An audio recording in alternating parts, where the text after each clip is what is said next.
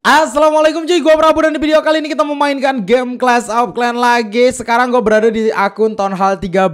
Kenapa? Karena ada yang baru nih cuy. Gue di sini pakai latar yang ada perahu gaib. Tapi sekarang ada latar baru nih. Latar barunya yaitu namanya nih cuy, ini baru gue lihat nih, ada namanya latar pegunungan macan. Kita coba lihat ya. Si latar macan ini seperti apa cuy. Oke, dan hari ini gue bakal review mengenai latar pegunungan macan dan ada Raja Imlek juga. Mana nih yang harus gue beli ya? Kita coba ambil dulu yang latar pegunungan macan deh ya. Oh ya, sebelum gue ambil si latar ini cuy, gue mau umumin dulu siapa sih yang dapat gold pass untuk season Februari ya. 1 jam lagi berakhir ya. 1 jam lagi bakalan muncul yang Februari. Gue bakal umumin siapa yang dapat minggu ini cuy. Nah, seperti yang kalian lihat, gue sekarang udah di video yang minggu lalu. Kita langsung ambil aja linknya ya coy. Kita copy ke sini, terus filter duplicate, include reply, dan kita lihat siapa yang dapat di minggu ini coy. Kita coba ada siapa nama yang keluar bang. Kalau TH7 mah 37 pack K, 3 heal, 2 petir, spell sama sisa nyawa, breaker mah auto rontok. Apaan cok? Kalau tonal 7 belum ada PK. Next kita coba ke komentar yang selanjutnya. 33 hog, terus buat buru CC 7 wizard dan 7 aset. Nah ini gua coba ya, ini bakalan gue coba nih. Kita coba next lagi, tapi gue sekarang lagi nyari yang dapat nah ini dia. Yang dapat ada namanya Real 245. Apaan sih Real 2456 ya. Ini alasannya sama kayak kemarin. Sama kayak minggu kemarin mungkin ya. Oke, selamat buat Real. Kita buat Real lo langsung aja screenshot di sini dan DM ke Instagram gua @disanguin. Gua tunggu screenshotnya ya. Oke, dan kita sekarang lanjut lagi menuju ke videonya coy. Oke cuy, dan buat kalian yang mau nih apa namanya gold pass atau seragam hero di season Februari, gua nggak tahu ya munculnya apa. Kemungkinan Archer Queen lagi, tapi kayaknya nggak masa sih Archer Queen lagi. Kita lihat aja lah di next video, mungkin bakal kelihatan. Nah, buat kalian yang mau langsung aja komen di bawah nama Instagram kalian beserta alasannya kenapa ya. Gua tunggu DM dari kalian semua cuy. Oke, dan sekarang kita coba ambil nih si latar pegunungan macan ini coy. Kita coba ambil one tap to boy. Kita coba ya.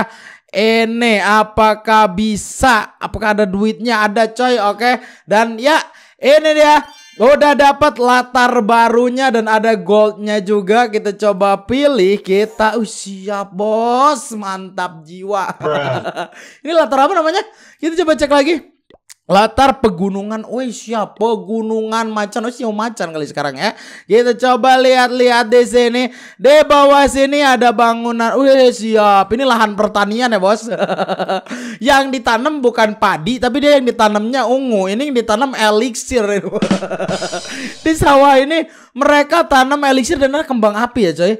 Ada kembang api. Nah, ini nih, di sini ada sedikit kekurangan, cuy. Kalau lebih keren lagi si irigasi ini, kalau muter gini dia lebih keren lagi kalau misalnya ada air yang masuk ke selokannya gitu ya. Karena dia ada jalur selokan kecil, cuy. Kalau misalnya ada yang air yang masuk itu keren banget, cuy. Ini lebih keren lagi. Ini kurang detail ya pembuatannya, tapi udah keren.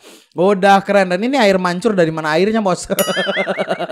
Ini rumah penduduk. Kalau misalnya banjir dari atas mampus lu, mampus hilang rumah lu. Kita coba lihat ke area atas ya. Ini di sini ada castle. Oh kayak tembok yang di ini ya cuy. Kayak tembok apa namanya? Tembok besar yang di RRC itu ya cuy, tapi cuma pendek segini aja dia. Dan sampai titik ini di sini ada kaki, mungkin ini menggambarkan kaki macan ya. Oke, dan itu dia mulutnya, kepalanya banyak bling-bling ya cuy. Ini cara ngilangin salju gimana sih? Gue udah bosen makanya. Nah, banyak yang nyalain kembang api, tapi yang nyalain kembang apinya goib cuy, nggak ada orangnya di sini. Nah, ada ada peluncurnya apa ya? Ini kayak peluncur nih cuy, kita lihat. Kita lihat sebentar. Oke, nggak ada cuy, goib.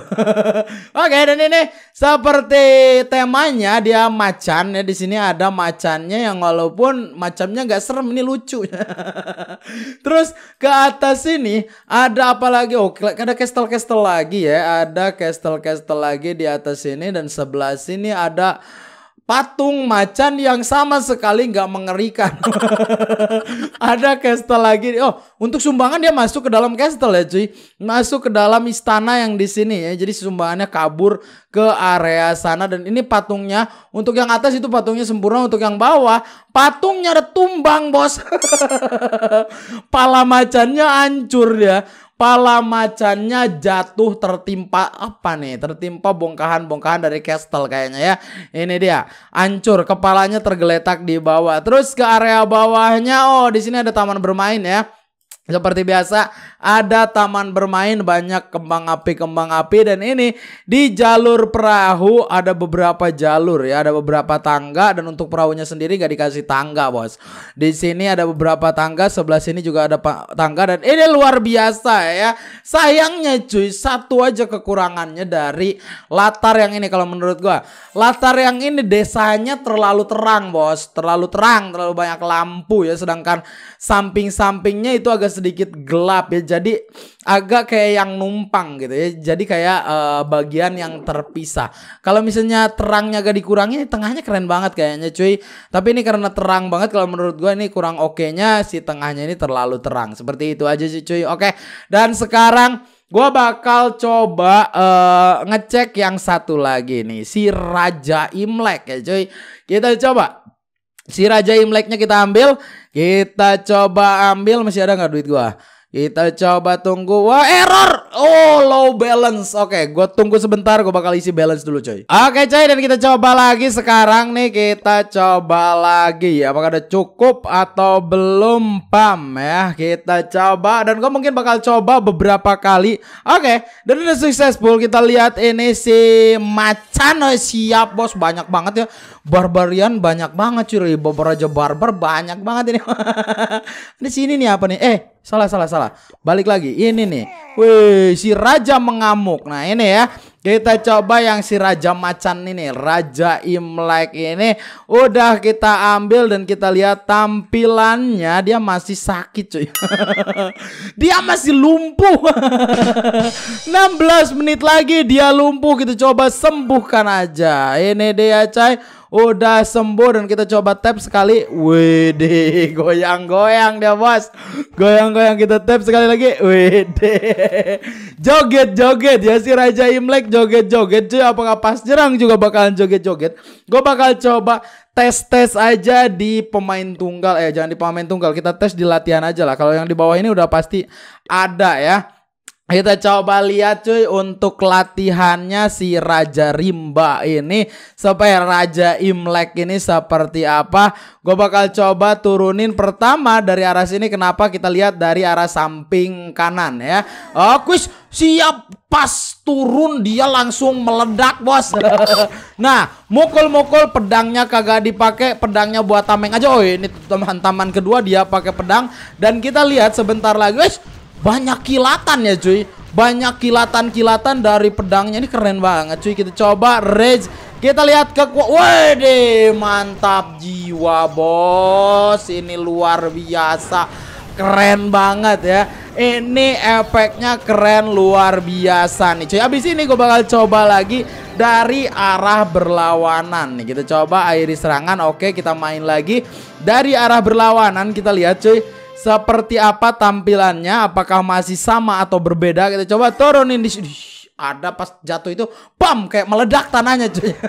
Weh, ada cakaran-cakaran ya, ada efek cakaran yang amat sangat luar biasa ini kalau menurut gua. Nah, ada efek cakaran macan, nah kan, ada efek cakaran macan muncul, dan kalau di rage dari posisi depan, tunggu, nah ini dia coy. Dia muncul cakaran-cakaran yang luar biasa mantap ya. Dan kalau misalnya kita rage, oh pedangnya juga muncul cakaran ya cuy. Ada cakaran dari pedangnya juga nih. Kita lihat, kita coba rage dari arah sebelah sini. Udah mantap jiwa bos. Mantap luar biasa. Ini benar-benar mantap untuk yang satu ini ya. cukup luar biasa. Dan kita coba sekarang untuk yang terakhir, gue mau lihat dari arah punggungnya ya cuy, dari arah belakang nih si Raja Barbar ini seperti apa tampilannya. Kita coba lihat, turunin deh, ada buntutnya bos, ada buntutnya ya, ada buntutnya, dan efek cakarannya tetap terlihat walaupun kita nyerang dari arah bawah ya cuy. Oke, ini dia efek cakarannya makin banyak cuy. Oke, berantem lo di sana cuy, berantem lo. Kita lihat kalau rage dari belakang, ini dia bos, ada efek gigi macan ya. Gue ngelihat ada efek gigi macan yang keluar cuy, dan itu cukup luar biasa kalau menurut gue untuk si barbarian ini ya cuy. Oke, dan kita lihat ke sini udah mantap.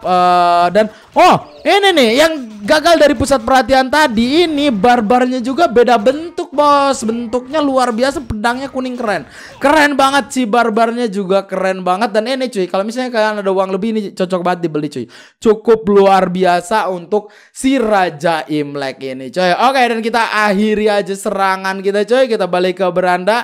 Dan untuk update kali ini cukup luar biasa. Kalau pilih gua nih untuk hari ini kayaknya Archer Queen, kalau enggak Grand Warden, kalau enggak si penombak ya. Tapi yang jelas ini pasti temanya Imlek untuk yang bulan Februari. Kita tunggu aja 1 jam ke depan. Mungkin saat video ini upload udah muncul ya untuk season pass yang baru, season pass apa namanya, Gold Pass yang baru sepertinya udah muncul. Jadi kita tunggu aja cuy. Oke, dan sebelum gua mengakhiri videonya nih, buat kalian yang mau nih Gold Pass season Februari, langsung aja komen di bawah nama Instagram kalian beserta alasannya kenapa. Gua tunggu komen kalian semua.